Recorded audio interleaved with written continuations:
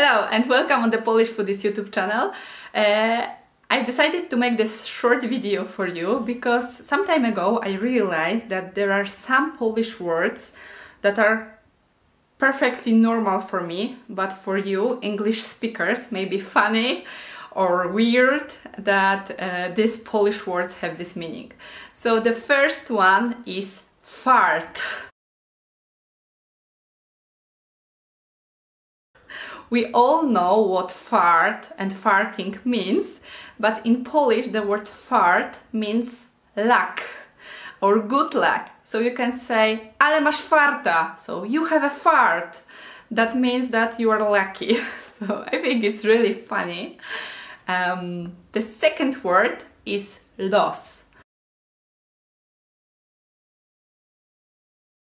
Los, like a failure in English, means a fate in Polish. So you have your own fate in your life.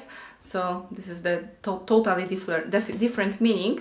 And you also write it a bit differently because you write L-O-S, and in English you write it with double S. The next word is ten. So 10 is a number in English, but 10 in Polish it means this. So you can say this watch, 10 zegarek. You can say this nose, 10 nos.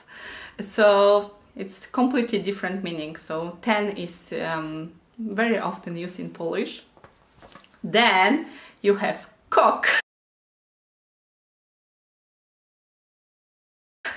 We all know what cock means, but in Polish, cock is a hairband.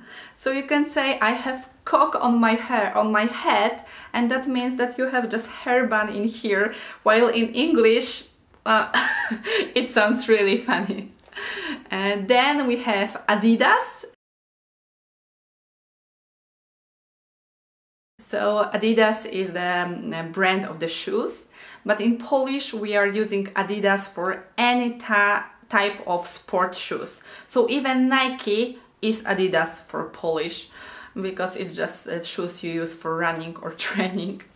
Then you have pasta. In English, of course, it's something you eat, but in Polish pasta means a paste. So you have like pasta do zębów, toothpaste, or pasta do butów, shoe polish. So this is something, pasta is different. You can also have pasta to eat, but it's like something that has smooth consistency. So for example, pasta jajeczna is a spread you can make for bread. So this is how it is. And then you have ham. Ham in Polish is an offensive word and it describes somebody who is rude. So if someone is rude, you can say ale ham, which means you are really rude, while in English it's just like something you eat. So in Polish it's completely different, and you also should spell it with a C at the beginning. So it's C-H-A-M. But still some people use the English version, so ham, H-A-M. Then you have no.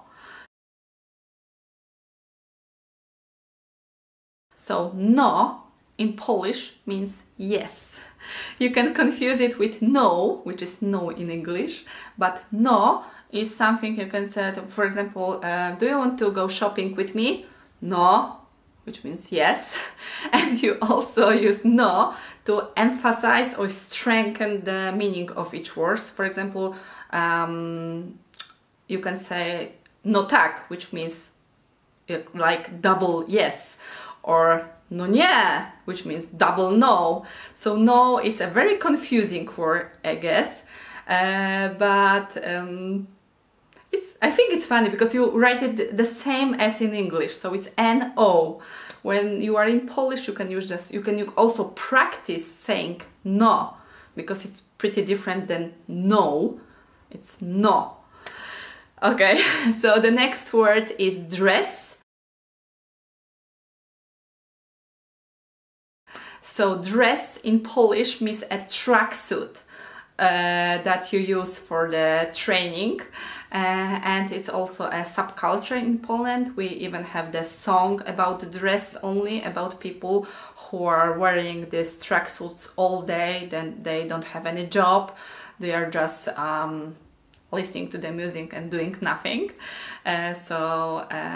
It also have the double meaning, and in Polish you use only one S at the end, so it's D-R-E-S, while in English the dress is with double S at the end.